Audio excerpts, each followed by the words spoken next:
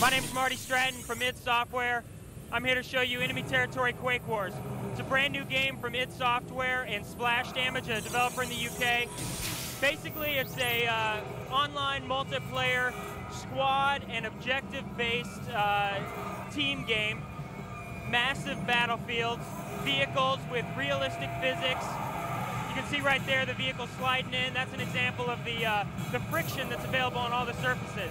As you'll see in these upcoming scenes, just a massive terrain. That terrain is built off of one 4 GB texture that's crunched down to create individually unique environments, detailed down to the square inch.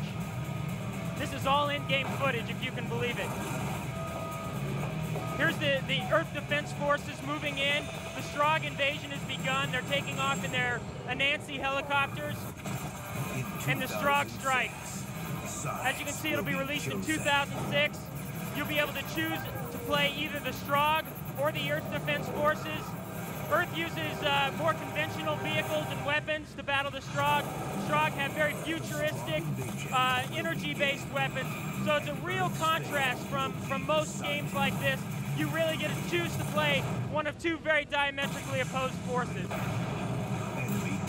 Enemy Territory Quake Wars. Make sure you pick it up in 2006.